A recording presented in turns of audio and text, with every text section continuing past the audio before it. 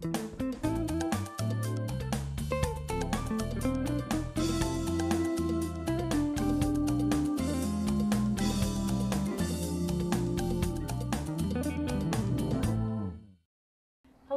and welcome to this edition of Duffy Doings, our show about issues relating to healthcare and homelessness on Cape Cod and what's going on at Duffy Health Center.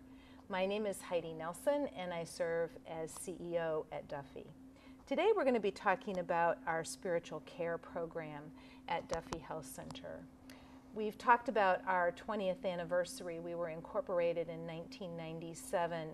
And from the beginning, Duffy has had a special focus on the medical needs of the people that we serve. But in working with people who are homeless, we learn more about the nature and the causes of homelessness as well. We believe that homelessness is really a combination of both structural as well as personal issues. So structural issues like low-income jobs, high-cost housing. But then there are also personal elements that can cause a person to come into homelessness, namely untreated substance use disorders and serious mental illnesses. So as time went on, Duffy Health Center became licensed and certified to provide substance abuse treatment as well as mental health counseling services and psychiatry. After that, we developed case management programs which were specifically to help people connect to community-based services and to give them the support that they need for their recovery from chronic illness or again from mental health issues and substance use disorders. In recent years, we've really become interested in and have embraced the philosophy of trauma-informed care, which simply means that we design our programs and services with the understanding that everybody who walks through our doors has suffered at least one major traumatic event in their lives, and for many of our clients, they have suffered many, many traumatic events. Happily, in our development, recently we met Pam Wannie, and one of our guests today, and she was looking for a place to provide volunteer hours as part of her clinical pastoral education studies, and then our spiritual care program was born. So I'm very happy to welcome my guests here today, Pam Wannie, who is our spiritual care provider at Duffy Health Center. Welcome, Pam. Thank you so much. And Louise Patrick, who is no stranger to Duffy Doings. She's been here before. Louise is a therapist in our behavioral health department. Welcome, Louise. Thank you, Heidi. Glad to have you here. So Pam, tell us what spiritual care is, and tell us how it's different than thinking about religion or promoting a religious practice with our clients. Sure. So we're all spiritual beings, right? We're all seeking meaning and purpose in our lives, and that's really the basis for spirituality, meaning and purpose and values. And religion does address those things. Religion addresses that through a set of beliefs or doctrines or creeds that structure the faith or religious beliefs of a community. There's actually quite a bit of crossover between spirituality and religion, and so both really speak to a sense of awe, particularly with the created world. Both can speak to comfort, can help us to receive comfort from our beliefs, and both can really help us feel connected in many ways to other people or to nature or to the universe.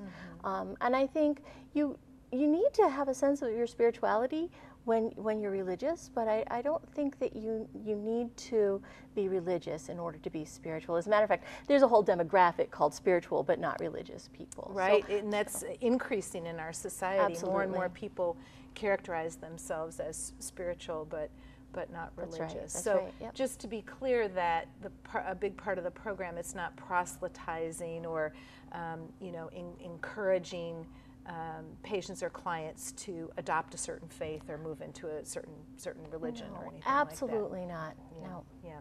What's your background? How do you get a background in spiritual care, and how did you find out about Duffy Health Center? Yeah, so weirdly enough, my background is in music. So okay. I'm a music educator, and I've been a music educator for quite a long time. prior to doing that, because that was my bachelor's degree, I worked in social work for children and family that were involved in what was then called DSS, now Department of Child and Family Services. So I have my roots in social work, and I was really feeling a calling to go back into that kind of work. So when I went for my degree at the seminary, I really found myself focusing on people that were on the fringes, people that were maligned by society. And that's really what brought me to wanting to work with people who are experiencing homelessness. And so I knew about Duffy through my church, actually. We had done some work for Duffy. What is your church? So my church is South Congregational in Centerville. Okay. And then one of our church leaders is Jane DeGroot, who of course has been with Duffy for many years. So, yeah. So it was just one of those interesting twists of fate where a lot of different aspects of your interests and your career path kind of all came together and landed me right here where I believe I'm absolutely supposed to be. Very good. Yeah. We do too. Yes, We do it too. was serendipitous. Yes, right, right.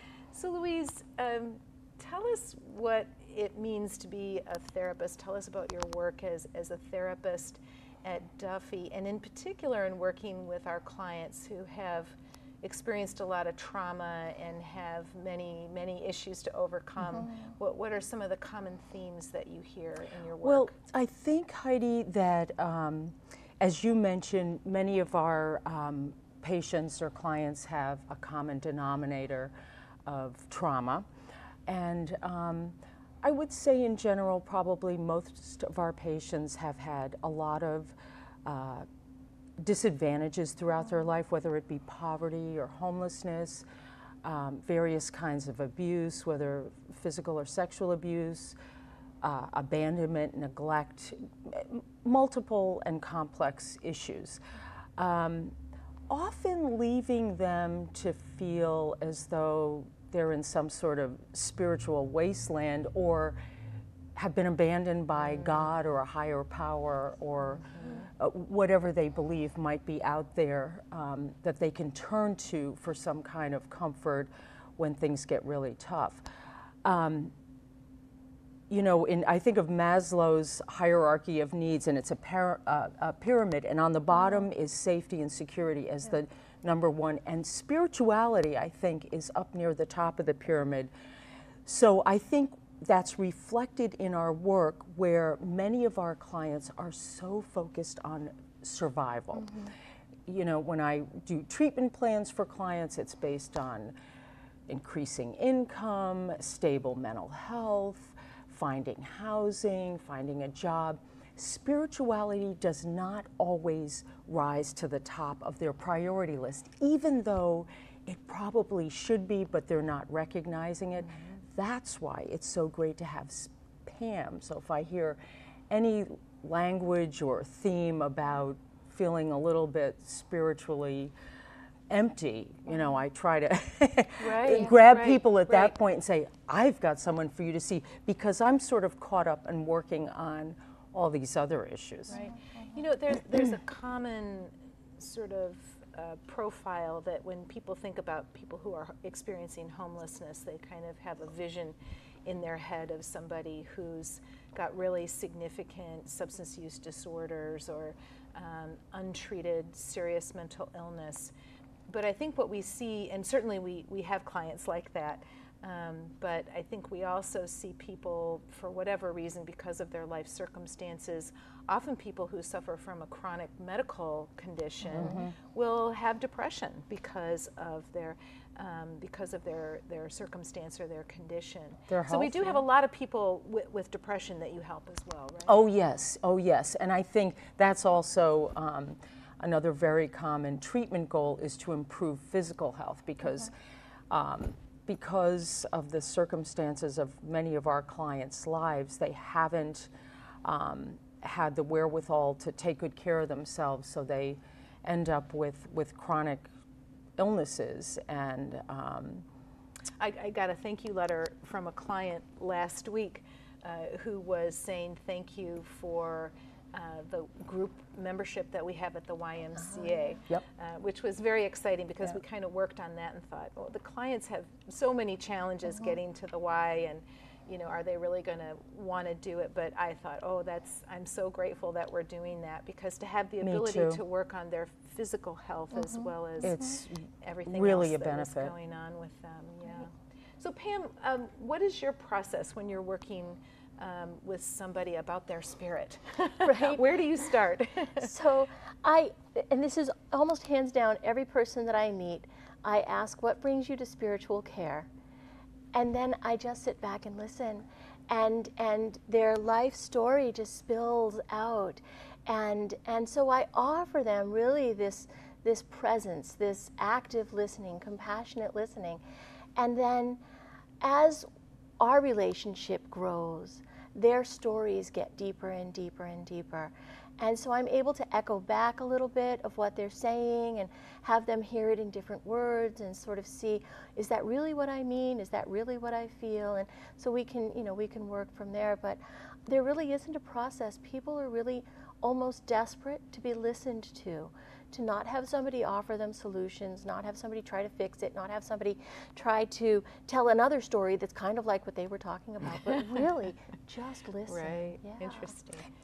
excuse me, Pam, and where, excuse me, you can devote a whole session just to that Right. is really an advantage. Right, right. and I was just going to comment that I had, now I'm going to tell a story about just what you said. People shouldn't do that. But we had a luncheon, a holiday luncheon with our patient advisory board, and it was 4 of our clients who kind of help us kind of keep our finger on the pulse of what's going on with the patients. And out of the 4 patients, 2 of them had actually been to see you. And both of them commented about, well, what she really does is she just listens to me, and that was really great. And one of the others who hadn't been to see you yet said, I think I'm going to go see Pam. So they had talked that other person into going and seeing you. But what often happens is that as much as our staff are well known and get high marks on satisfaction surveys for being good listeners, when you're a provider providing therapeutic service to somebody, it has to be part of a plan of care, and you're working on specific objectives. In the medical department, it might be on making sure you're taking your diabetes medication every day like you're supposed to. You know, with therapy, you can listen, but at some point you have to kind of start steering people into a certain direction. So it is a precious thing, right, to have time with somebody who's just there to listen. Absolutely. Yeah. Absolutely. Can you share a story of somebody that you had referred to Pam? And again, I apologize. Oh, my word. That's what happens when you have asthma. I've referred as many people as possible to Pam, and one of them is someone who kind of came to a place in his treatment where he was just sort of stuck, spinning his wheels, and feeling adrift, I would say. And I said to him, I think at this point you might really benefit from meeting our spiritual counselor, Pam Wannie, and she can help you sort through some things and get a sense of what direction you'd like to move into next. And I'm always confident when I refer someone to Pam, because I tell them she's really compassionate, she's a great listener, it's not about religion, because so many of our clients do have negative experiences with formal religion. Right. And she's very warm and comforting and all those things. I've never had a bad review. So the more people I can get in, the better.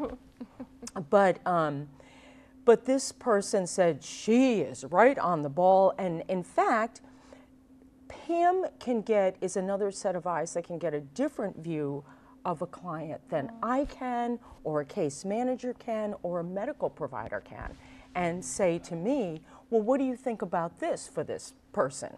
So it's really beneficial to the staff to have Pam available.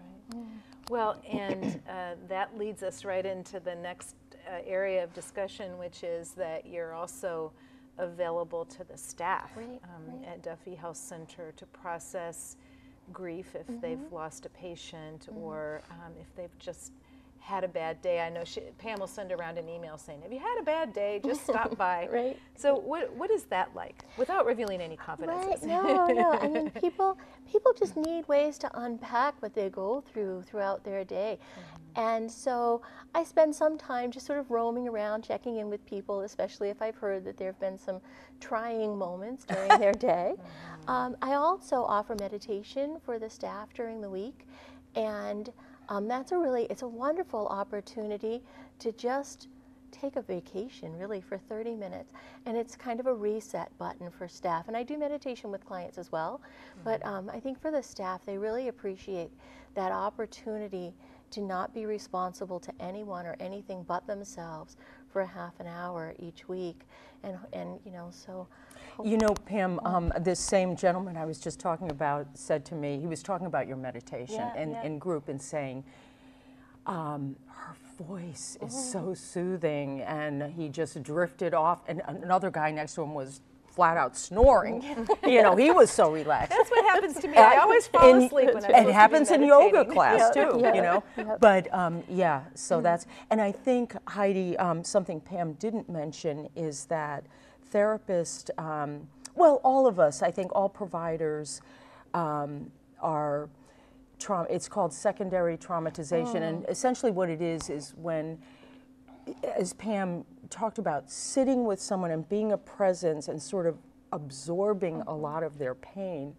All of us as providers feel like now we're carrying that around. We're carrying around the feelings about that. Right. And so when Pam talks about unpacking your day and just having an opportunity to shed some of that really painful material or feelings is a real benefit. It must be really hard to listen to those difficult stories, sort of hour after hour after hour. It's painful to hear about what really tough lives people have had. Right. And how do you approach that with the staff? Again, much like with the clients, I just let them lead. You know, sometimes they just need to say something out loud. And there's a lot of disenfranchised grief when you do this kind of work. What does that mean, disenfranchised grief?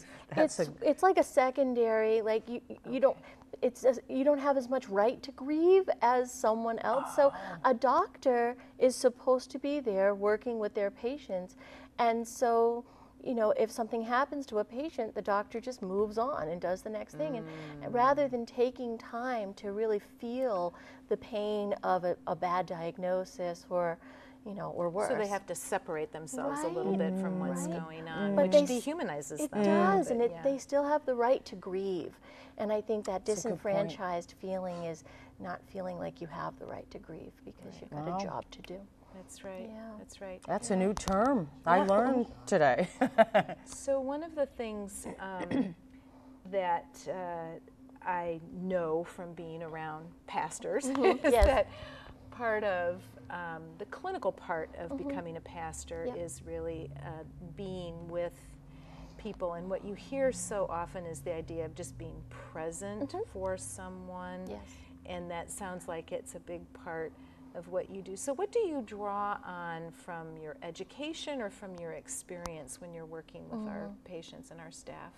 Yeah, I had amazing professors in seminary at Andover Newton, and one of my mentors there, Margaret Benefiel, talked about the soul that you have as a leader, and how it is that you as a leader can bring your spirituality and your soul to your work. Whether your work is in ministry or is in the secular world, you can still, if you put people first, if you put people's needs first before anything else, the rest of it will fall into place. So I draw from that, taking people seriously is very important. I had another professor who really was passionate about social justice, and so I take the learnings from her. And then in my final semester of school, I had a class that was, I think it was called Learning to Look, and it was all about the ministry of presence, being actively present in each and every moment. And I draw from all of that to really be able to attend to whatever clients or staff bring to me. And think about how I can work with them best. You know, Pam, I wonder if you feel this way, because I think you must, that sitting with someone and being present that's a spiritual experience in and of Absolutely. itself. Yep. It's almost, it feels to be like something holy in a way, where people share with you their deepest feelings and fears and secrets and things like that. And it's in a way, it's a real honor that they do that. Yes. And it makes me feel very humble, but in that sense, you talk about spirituality being connecting. Right.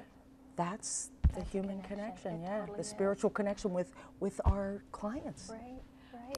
And I'm just, aside from my studies, I think just being another human being, and I listen to stories and I think, oh, that's my story. I lived that. And sometimes our stories are so parallel, and then they might have gone one way when I went another. And so, you can draw from your own experiences and really understand the humanity in the people that we're seeing. And in addition, if they're at the same time, I feel not only I've been through that, but when they talk about what they're working on, I can say to myself, I'm working on that too. That's right. Yeah. Often I say that the people that we serve at Duffy Health Center are people that, just because we had connections and resources, we were able to overcome an adverse situation in our lives.